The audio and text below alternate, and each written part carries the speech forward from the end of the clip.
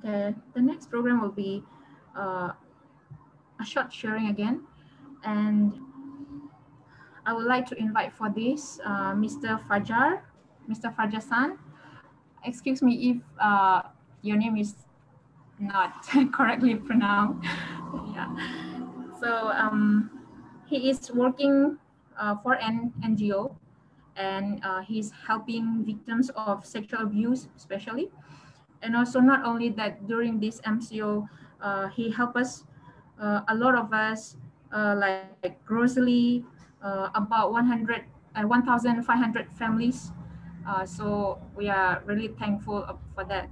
So now I shall give time to Mr. Fajisan to come and share whatever you have for us today. Tuna azom bai panina tutom na wongendina Fajar-san hena amadung ban tuman patom tom gen lainina ama pen Malaysia NGO khan mahina adyakin nule ba bolsen na to kisain sem hi ama pen COVID sungin na jong anlet tui hong pia ina in kwan tu le zanga wal bang tu le zanga wal bang ina patom na nga nge kini yang ama pen NGO in Malaysia NGO na sem khat mahi tu na amale campaign di se jema samkik ni. Thank you. Good afternoon, everyone. I'm FAJAR SANTOAD. I'm a counselor working with Tenaga Nita. And warmest greeting to everyone and solidarity on this very precious day, International Refugee Day, and also Father's Day to everyone who are father. So Tunina adyakin na gambel miten ni na mga hunpa kangaman kalungdami in kaipen Tenaga Nita na sem khatkahiya ibang unsunga ibang paten itu kitolay mana kalungdami. Yeah, Tenaga Nita is an organization working for protections of rights of refugee, migrant workers, children and women. In Tenaga Nita echipen NGO kipol na karina gamdang mitevai gambel mitevai in kwansong vai tom dito kisay na kasemuhi, including labor rights and also protecting women from gender-based violence. In tochiang ina nasem nita dina nasem na ang panbuhay na hizongin no pakahaksan na buhay na tom te kapisyen piwi. Also protecting human trafficking victims. Tochiang ina ming kisuang na tom te dong kasemuhi ka totewa kakavanuhi. We are based in Petaling Jaya and also we have office in Penang. In Kope na dia kina PJ sunga kazumoma tochiang ina pinangazong kanayuhi. Allow me to share my slides. I will share about gender-based violence. In taka no may pasal kalboy tin na chito kisay slides of panang langning. Okay, thank you very much. Okay. Yeah, my objectives today is to develop understanding about gender-based violence, contributing factors and its effects, and the role of community in responding to GBV. In tunya konggen na pinbang tuyam Chile, no may pasal ka buhay na le, minamte sunga, ibang sanate bang chidana, pisyan piling chituhi. It is important to note that building awareness on GBV issue is not inflicting animosity between men and women. In hito to kisay na minamboy na hibeglawin na hipe na zaipi na sepahi man in hito kisay itel ding tampita kami kisam to tampiomi. In fact, it is building a better relationship between men and women. Bekam law na hi na sepen no mayle pasal kauzong kizom na aw ite na din chilunggul na hi. Building equal relations and respect between men and women in the family. Pasal te kikala kizakim kizatang naam thendin chilongul nahi and society in general. Dia kina kipol na tuam tia zong hi izui thena din kizatang din chilongul nahi. Okay, I will start with trying to briefly explain what is gender-based violence. Hi no mai le pasal ke kal buat thena chi atominang gen ni. The easiest thing to say is the gender-based violence come in several forms. In nabai penin gen ni chile hang. It can be in the form of physical violence. Pen takul le khe zanna pan jong kilang hi. Verbal violence. To chiang na kam le mu pan kitot kisel na pan jong. Emotional violence. Ngai sunna lung sim ngai sunna khan sa chet to jong pan jong ki mu the hi. And also the very grievous one is sexual violence. No mai pasal ka kizom na top pan jong ki mu the hi. Not to forget also financial or economical neglect or violence. To chiang ina sum le pai hang ina jong buai na kiton na piang thema ma hi.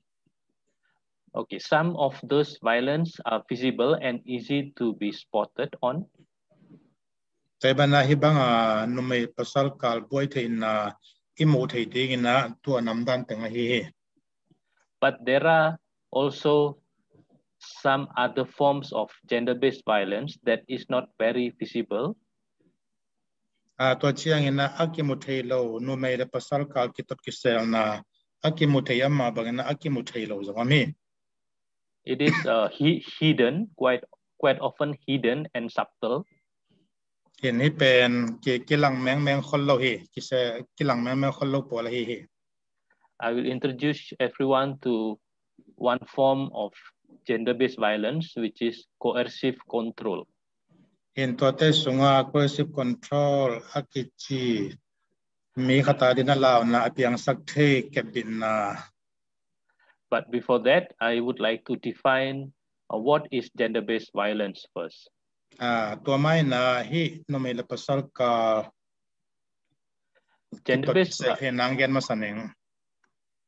violence is any kind of violence in hi no mai le pasal ka kitot thena chi pen kitot thena nam kim a hi that committed by one person to another. In tua thu to kisai na akhial masapen apasala kil azi khazo zo hi dingi of different gender that's caused by different power relations between gender. In tua na tua hang ina no mai na pasal hi na kibalo na hala zong kitu na isang na zong ami. Most of the time it is committed by men towards women. Una tamzo chile hang mi pasal te na no mai te tunga se masa zo hi. But also vice versa in the less frequency. Again, please. But also can be committed from women toward men, although the incidence is less. Mana no may lam pasal lampan bekilaw na no may lampin panina zong piang tailo hi. Also, in the discussions of gender-based violence, we will include other genders. To chiang na hi itulu tung to na zong tudang zong gen be ding. For example, male towards transgender. Ta gen tena na no may hinapan na no may pasalot chita po lay zong ina. Or female towards transgender. To chiang na no may hina pasal ut chit pasal no may de chite la mahi zong na gen kading yang. Okay, let's go back to coercive control. To na itaka coercive control akichi he na thang pai na bang chikap ding chito ke sai ne. It is a pattern of behavior that seeks to take away freedom and sense of self through demand, threats, and surveillance. In to coercive control ichi tak chiang ina hi pen đây na khát kisam na khát tung to na nghẹn na thang pai na chỉ để hi. It's very often coercive control come in the form of domestic abuse between a couple in the family. Tôi na hi cái kẹp gió lộ na hệ na thang pai na kham gió lộ manina akimuthe bảo xiên na khul le khe zat kham na zongam the hi. Okay, there is a 12 signs of coercive control that we can use as a tool to reflect on our own experience. Tôi na hi cái kẹp la na hang hệ na thang pai na te nam som le nam ni na kimuthe ya to te pen ele na zong iket na ding lampi lim lang bang hi. Let's treat these signs as a way to see our own experience and also observe others in our surrounding. In hi tung to na ele ei zong ke ni na ikimi pam te zong hi tung to na I et trading I te trading ke sami. The first sign of coercive control is isolation. In hi thang pai na to ki sai lim ma sa pe na ba yam chi le tuam ko ina hi ki tuam ko ina pam pai na. Meaning that the persons who commit coercive control will isolate or limit the social contact of the another persons. Toy na to bangin na he na thang pai na akib zo lo mi khatina midang to ki zom na te khia mina to dam damina ama kya ki hem hi. For example, prohibiting partners to meet the friends and family members or in-laws. Gente nai na alo magolay zong na ain kon pia venga pamte mu nam lo na chi te to kilang hi. Second sign is monitoring the victim activities very closely. Ni na a hi bang mi te bang jidan ki muthe yam chille tua mi pa ingam tan na tua mi no ingam tan na pan ki muthe hi. There are sometimes example of a partner putting a surveillance device into the phone to monitor the victim.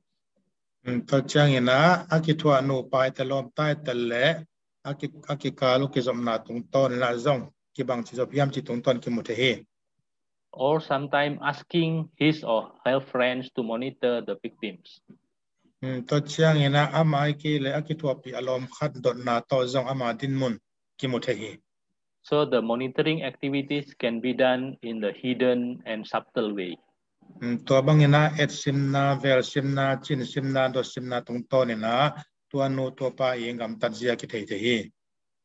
The third sign is denying victims freedom and autonomy. Atum na a to bang mi khati adai na zui zo lo ina thu khat pe nial pa chi dan jong alim ki mo the hi. For example, not allowing the persons to go to school, to work, taking away the phone, changing the passwords, and all access to freedom.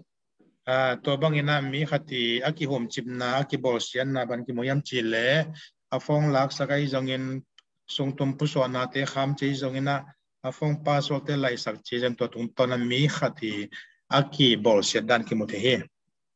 The fourth sign is the gaslighting that happen in the communications. Toina to bang kizop na am bang chidan lim ama tung tonang lakhete yam pan jong kien the hi. Gaslighting briefly means always blaming the victims in all situations. Gaslighting chi tak chiang ina aton tung ina abol sian no mi pa khan mo sak ton tung ama mo na ki molo na ho khat pe ni mo na bek mo sak den chinom na hi. Even when the perpetrators knows that the victim is right, he or she will always trying to blame the victims. Kible pamte muna panina to abol sian na tuak pen mo het kai tale abol sian no abol se pa na aton tung ina ama hial na hi chi ton tung na te hi. The fifth sign is putting down victim. For example, name calling. Ngana bangyam chile ne mu na khat ve min hoi lo min sia khong to amin lo pi to sab gom na chi te por zong ki mu the hi Mocking, talking bad about the victims. na chiam nei bol na za pi na tom te zong ki sa ki chi hi Whether directly or indirectly. Direct na ma chi no ma ki indirect again na mo chi te por to zong ki mu the hi. Then limiting victims to the financial access. Hi tua nu tua pa i bo sian nom ni khat i akisam na tia za hu no blo na pan pin no blo na pan ki mu the hi. It also come in the form of controlling access to bank. Yen hi pen bang pan ki mo yam chi le ban mang nei le zo aban ka lak sak teng sak chi te pol na ki mu the hi. If the person has bank account. Bi panam ban nei le zo aban ka teng the control the hi. But in refugee situations, they most probably not bank account, but limiting access to financial can also means do not give or give limited amount of money for the family expense. Ai zong inang kamel mi ta ding ina ban lian bel hello ding ai zong ina ji pai na aneng nenga akiching ding sum penuam lo chi dan na zong a sum zan na hiap sak the hi. The seven signs of coercive control is rigid and reinforcing traditional gender roles. In asagi na bangyam chi le ngai na tuam to dong ki gen te hi. For example, childcare is considered traditionally as women's responsibility, and men refuse to take part in it. In gen te nai na ngai na chini hel chile yang naw pang hi nak le no mai te ta wan ding na ki tol ya ni. Even when the woman in the family also working, but still they do not want to share the responsibility. In kon sunga nu pen na sem sil bol vai kon ai hang ina naw don na naw kem na chi pen nu te ta wan ding bekina ki se mo ki. The eighth sign is manipulating and turning the children against the victims. Again na chile hang to naw pang simmo na hi. So the children will be on the side of the perpetrators. Nin to naw pang pen akke ma ching nu lama koi na.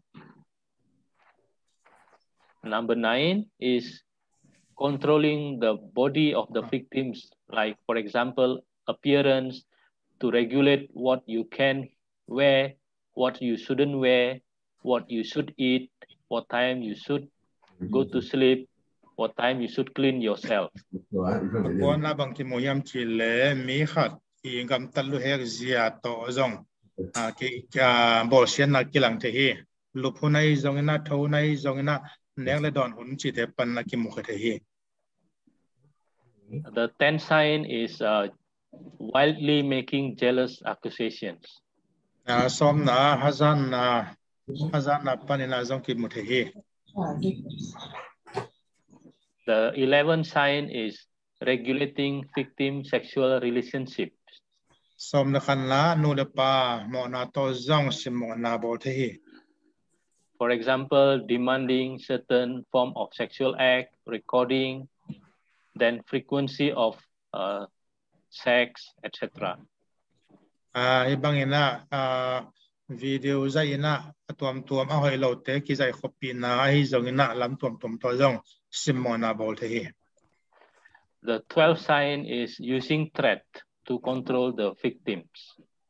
To chena lao sak na to zong bo sian na kilang the hi. Okay, these are 12 signs that quite often hidden because it's happened in the closed room. Tu nam som le nam ni igen teng pen akimo the mi khatunga bo sian na thok tia den lima hi. My apology for anyone, because this sharing might create uneasiness generally.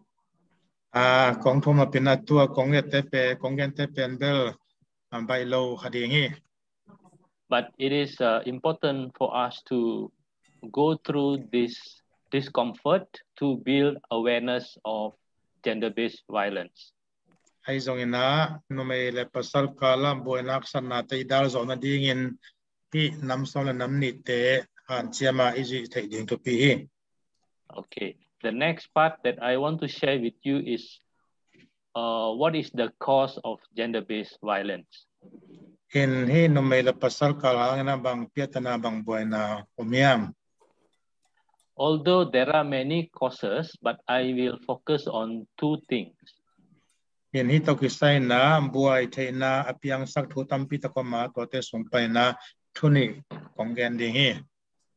The first thing that contribute to gender-based violence is the gender norm and social norm that accept and condoning that men and women are not equal.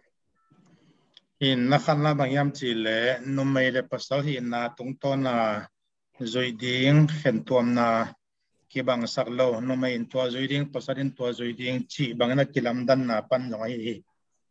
Or in short, the cause is gender inequality that ingrained in the mind of individuals, family life, society, institutions, and cultural practice.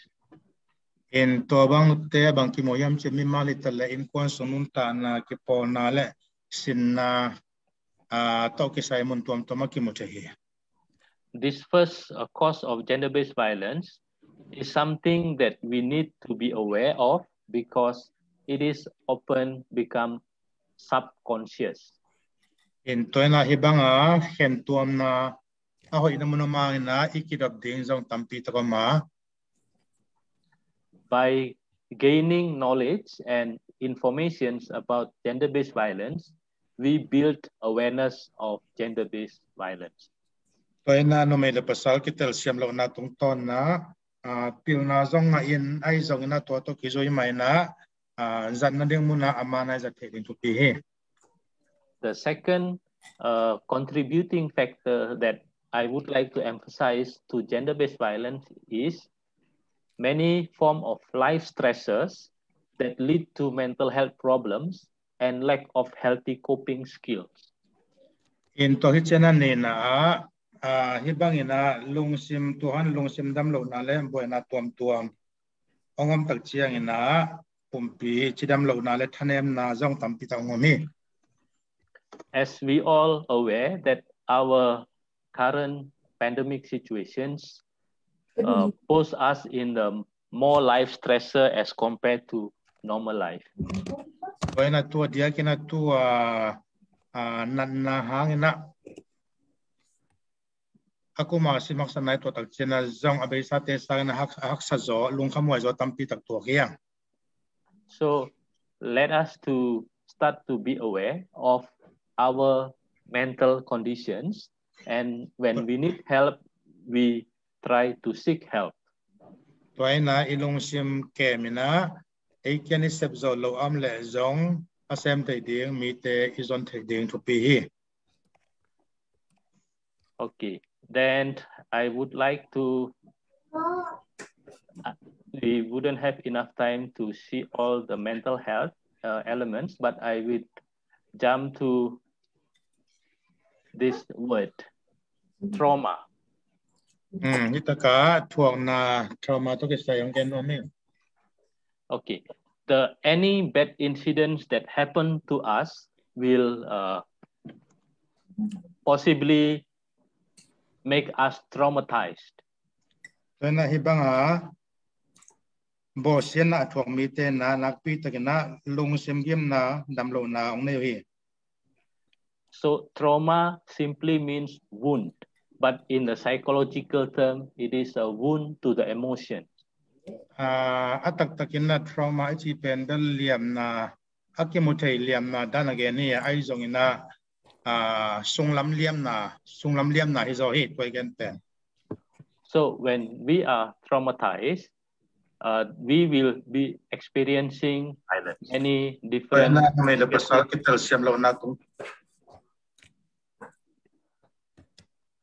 when we are traumatized, we might experience many different negative feeling and thought. To bangin na lung sim liam na sung lam liam na nei tak chiang ina ingai sun na ma zong ahoi lam sang ina ahoi lo lam ngai sun na vi bang lu zo hi. We experience prolonged fear, prolonged sadness, prolonged tiredness. To bangun chiang ina lung kham na lao na tuam kichim tang na zong tampi tak ki tuak to hi. We might feel hopelessness, and in the severe forms, we also might feel suicidal.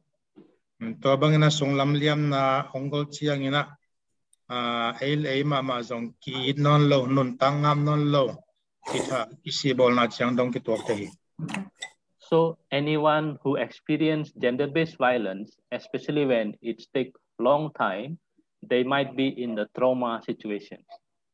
Toy mana no mele pasal kal no pakala hi zongina hi bangina bol sian na kituman lo na ang sot pian chiang ina hi no pate na sung lam liam ma na sitakina ong nei wi. Okay, so between mental health problems and gender-based violence, there is an interrelation. Toy na hi long sim chidam na buai na tom chi te pen isung lam le isung lam to ki zomi.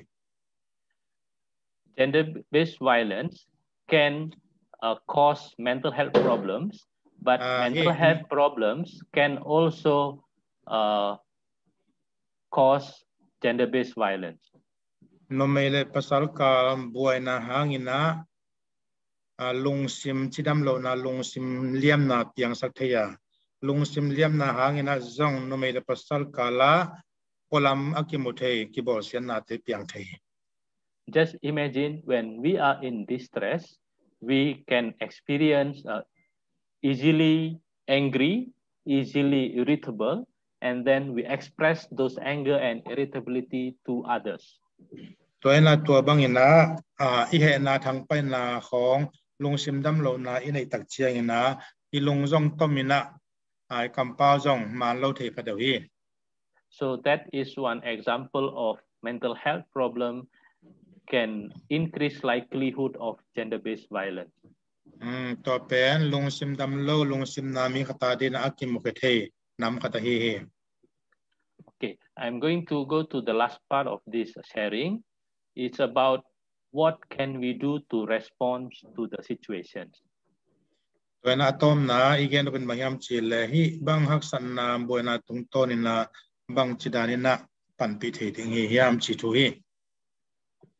The first thing, we are obtaining knowledge and sharing knowledge about gender-based violence to develop sensitivity so we can observe our surrounding. Amasai na to pieta na patient the ding na no pakal boy na to kisa apiang thole late kan telina hi ikimikianga thole late izon het poding kisame thu sela siate apian na thu mo ke poding yang. Second point that we can do to help is we identify the survivor's need. Ani na una kisam mi hati din mun zon hiading to pi. The third point that we can do is obtaining knowledge on how and where to seek help for GBV survivors. Atom na hi bang san na tong mi te koi chidani na huwa pan pia gen pi the ding yam chi thu hi. So when we look at the gender-based violence survivors, we will look at the conditions or needs. For example, whether the survivors need protections, need safe space, needs livelihood assistance, social network, legal support.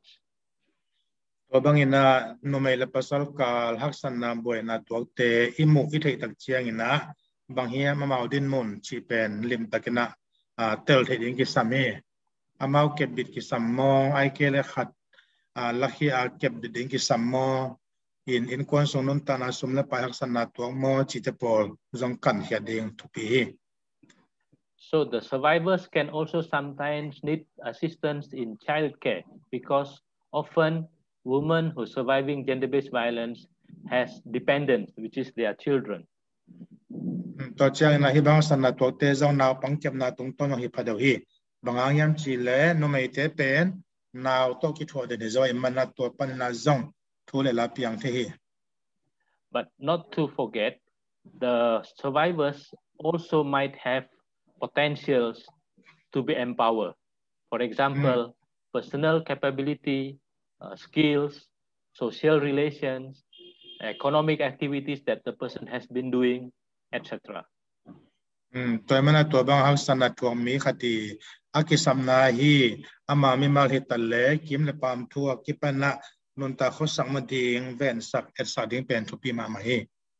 So the needs and the potentials help us to plan actions to assist the person.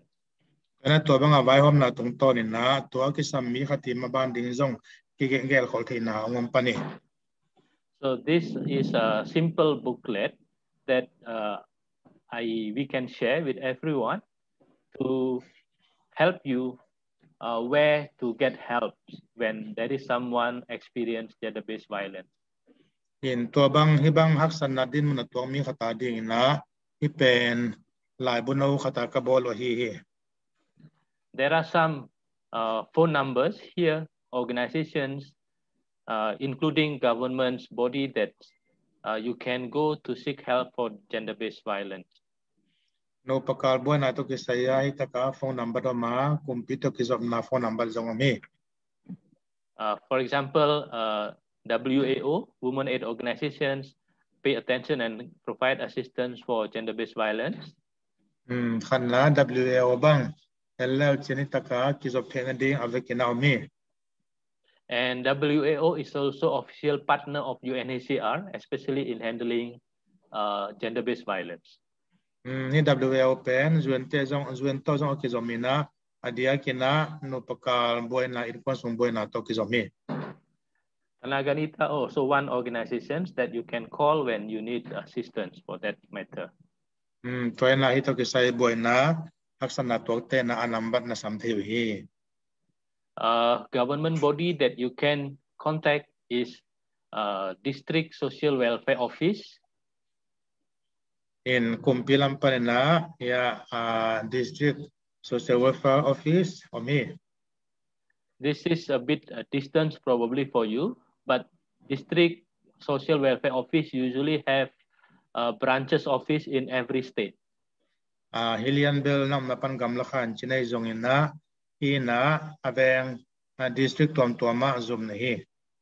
And under Social Welfare Office, there is a Talian Kasih or Talian Nur. This is a hotline numbers that you can call 24 hours. To na hi social welfare noya alen Talian Kasih kitsi oma number hi number na samleo chin nai som nila nai li song samte hi. Another number that you can call is All Awam Action Society. Nadang khazwen taka no may kipol na khazong ami. You may also call urban emergency line service 999 when you see GBV incidents that you can't intervene yourself. Tay manina ajan aji po khat nan ile zong hitaka ko na samle chin nang nang kidal khol na zong hi. So the key message is when there is gender-based violence happen, we encourage anyone who see or experience to speak up and seek help. Toy na hibang bosin na tuang mi khata de na kisam na na neule to dan na kontakun. Okay, this is the next part will be considered a flow that you will go through when you seek help. Ni pen to again kisam na ni ta de na panpit na ding mun na hi. The person who experience or witness gender-based violence may contact or go to either police station first or one-stop crisis center within government hospital emergency service. In to bang ina bosin na tuang mi khat ai ke le bol sian na thuang mi khati din mun amu sang mi khat palik zuma pai thi pai te ai kele za to wang sung khata hi OSCC zone ki report hi. You can do with either one, depends on your distance, your easier access to those services. Nangom namun to ki zoi na khat zo zo una ki ngen the hi. Okay, so after you being attended to by either police or OSCC, you will be probably referred to mental health support that's available within the facilities. To bang na bagian ki tak chiang ina akisam na zoi na lung sim lam chidam na to ki saya ong ki ap the hi. There usually counseling or psychiatric unit that can be involved in such matter. To bang atong mi te ho limpi na lam thom to ki panti di the hi. So if after that attention is given and actions need to be taken is legal action, so the next actions will be a legal step that taken by police and welfare officer. To bang ina tom ve sung ho lim hin na om hitak chena tol khat sung hitak chiang ina palik tele ki pol na na aba nong zom ji hi. So this briefly says that emergency protection order will be applied on behalf of the victim. Hi pen gim na thuang mi khatang ina king e sak the ki ka hu na king e sak the pan pina king en the china hi. After that, investigation process take place. To ki chiang ina ama tho to ki sai dot be na kan be na ngom di hi. And other legal actions. To panina thukun to ki to lo ngam tan na te ki jong to di hi. And the last bits of information that I would share is the for everyone who possibly potentially going to be victim of GBV need to prepare all this list as a safeguard for yourself. Tom na konggen no pina hibang gam tan na te to ki sai ai thei ding ni ta kan lang to ki sai lai tom te na chap te ding thu pi. Some important things that you need to keep are identity card. In your case, maybe your UNHCR card or community cards, driving license if you have, then your identity of your children that's under your guardians.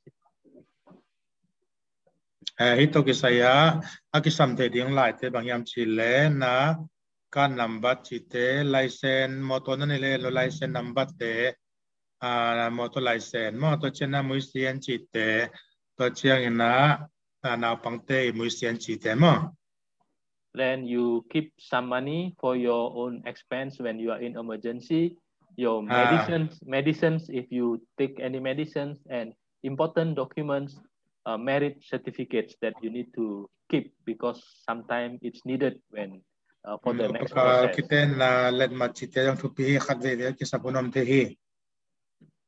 Okay, of course, the set of clothes for you. Sometimes it is encouraged, especially people who are in the GBV situations, to always be ready to bring all this list with you, pack in the bag. Whenever situations force you to leave, then you can grab it. No pakal boy na izo na to tak chen tua igen hi thu teng akisam teng pen na kem gi geding thu pi hi to na ong se pi ten za hi teng ma to ong se pi di hi. So this brief informations may not be very sufficient for everyone, but the objective of today is to build awareness of equality and respect to each other. Tunya get tang bel miki ma ding na avekin kiching kin chem lo ding hi ai zo na dei na bulpin mayam chile no le pa ki kala longsim ki thu tua the ding le ki za ta na in the ding chi longul na hi. So may we be able to build more warm relationship within family and community and society. Thank you. In kon song hitale ki pol na tuam tuama khalle khat ki za ta na la oi lama ikisa siam ding chi to tem kulan ma ngai lungdam. Thank you. Thank you so much, our beloved and honorable person, Mr. Fajar-san, for sharing this precious knowledge to us. I personally bless and get a lot of knowledge from this, especially the importance of our mental health and how to take care of ourselves. So thank you so much for your time and whatever you have shared to us this afternoon. Lungdam mama hey Fajar-san le kamong pensak sia kop tonga lungdam mama hi tu te ben e ki kep the na hi na e ko chi ki kep di chi te aman thu ching takina ong ja sakai mana lungdam mama hang